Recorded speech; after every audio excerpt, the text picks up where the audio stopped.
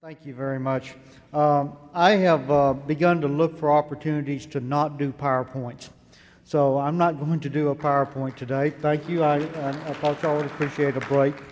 And I have a standard presentation on all the wonderful things that the City of Austin Energy is doing.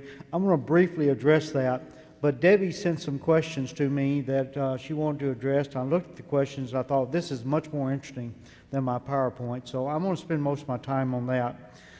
First of all, the City of Austin and Austin Energy, I think, is generally regarded, and I think rightly so, as one of the more progressive municipal utilities in the country. And we have had several accomplishments over the years.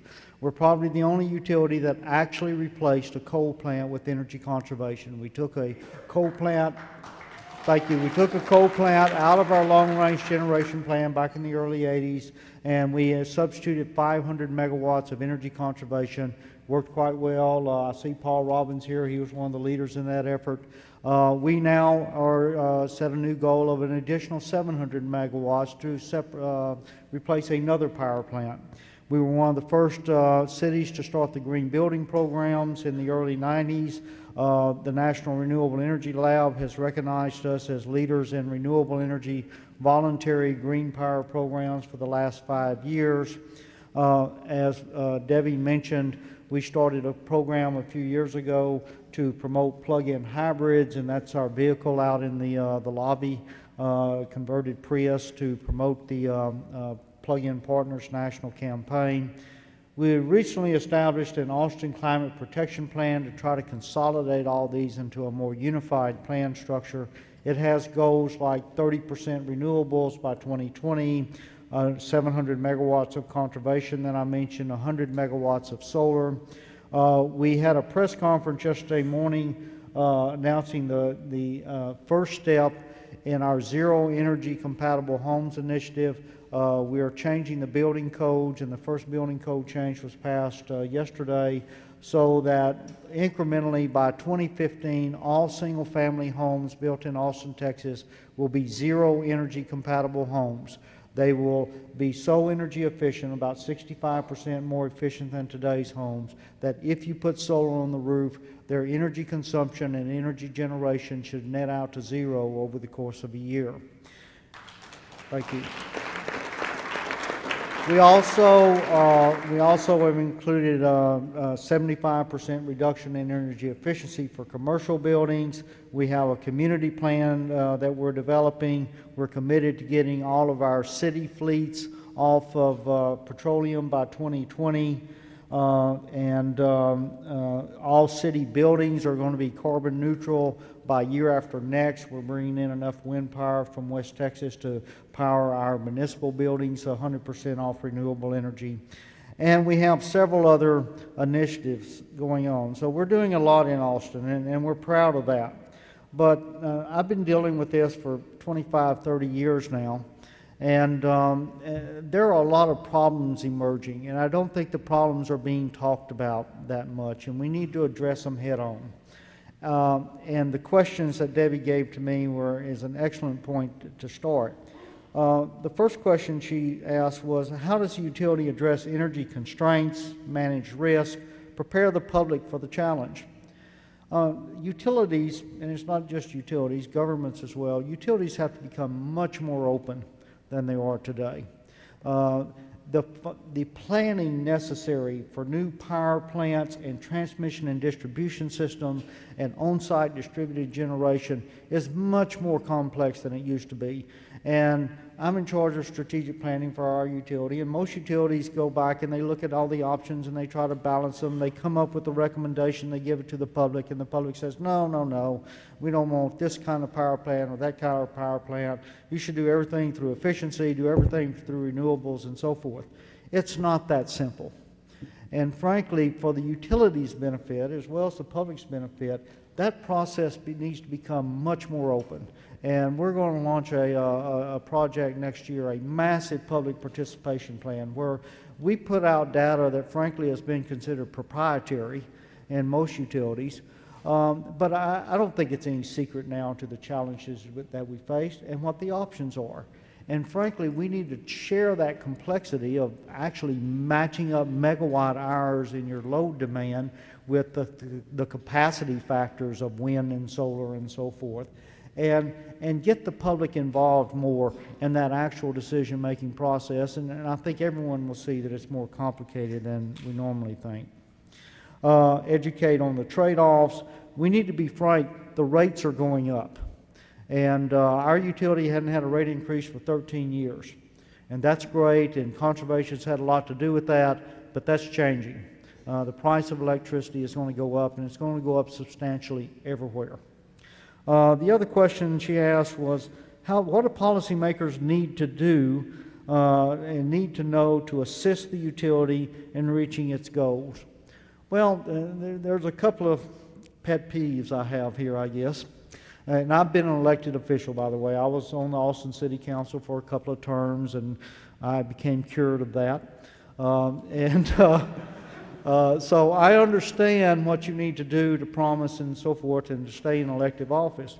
But we're running into some real problems. And one of them is, frankly, it's one-upmanship among the different government entities. And I've been in the rooms and helped set the goals for Austin and so forth. And what will happen is the mayor of Portland will come out and say, you know, we're going to achieve 20% by 2015 and something. And the mayor of Seattle, Greg Nichols, will look at it and say, well, that's great, but we're going to achieve 25% by 2012. And my mayor looks at it and said, by golly, we're going to 100% next year. And it's happening all over the country. And frankly, the elected officials need to understand that the federal and state and local laws do not supersede the laws of physics. And, well, and we're running into real supply constraints.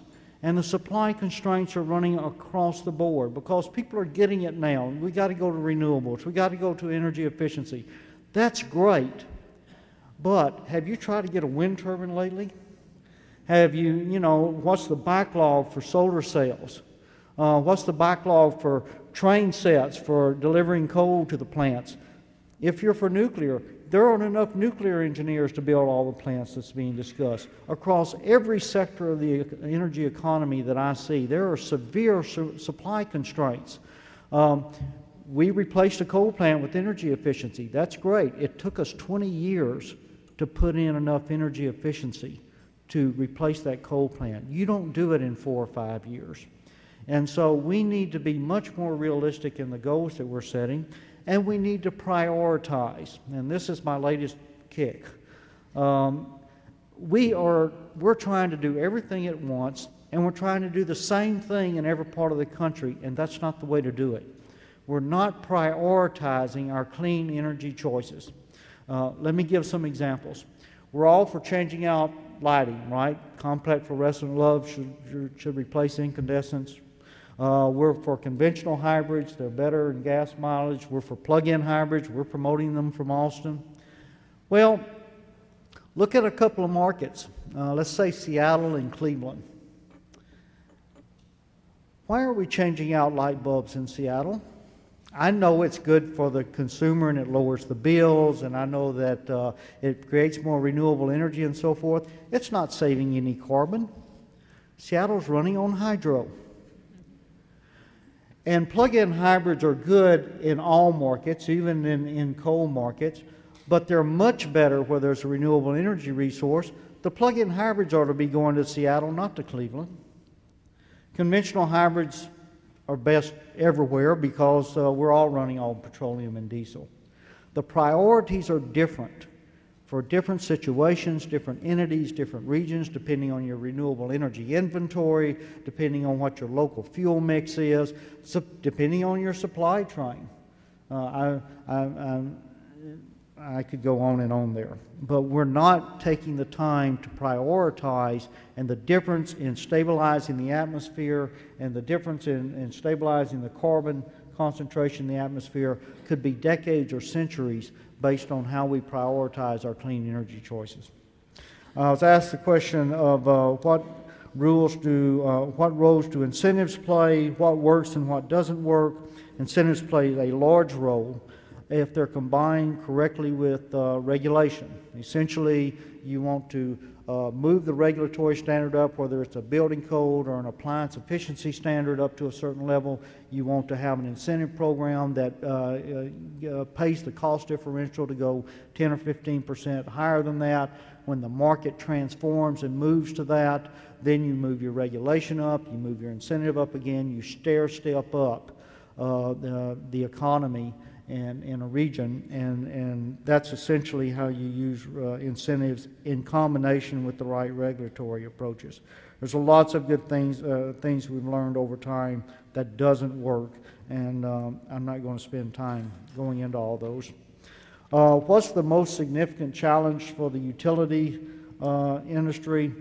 The cost of new power plants is staggering. I know we're debating clean coal versus nuclear, when you can't meet everything from efficiency and renewables, and of course efficiency and renewables should be the first options, no question about that, but given some time frames and given the carbon restraints, I mean, everything that we're doing in Austin isn't quite meeting our new load growth.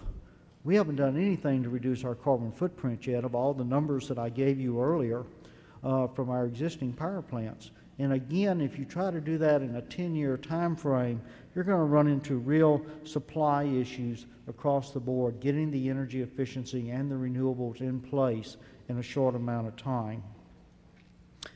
The last question I was asked was, how do you see the plug-in hybrid effort going forward? I'm very optimistic on that. I think the original equipment manufacturers, the automakers, have really made the decision. And from my discussions and less public forums with GM and Toyota and others, I think you're going to see 2, 3, 4 models of plug-in hybrids on the streets within 2, 3 years. I agree with what was said earlier in terms of what would be the conventional time frame for the penetration of market for these drivetrains and so forth, and the analysis of the emissions and the cost trade-offs and so forth. I think the answer of how fast we will convert to electrifying the transportation system is obviously dependent on the subject of this conference, peak oil. If you don't have the supply of petroleum, then all these analyses go out the window. It's like in World War II, when we converted the entire automotive industry over to building tanks and jeeps and so forth. In the course of a year, there wasn't anybody talking to the president about the penetration time for the new drivetrain for the tanks. You know, there wasn't a choice.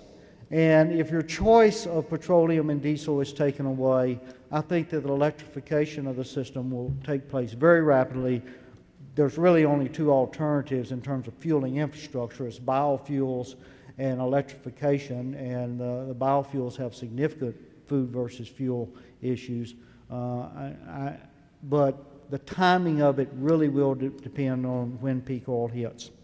So those are my thoughts this morning. I appreciate questions. Thank you very much.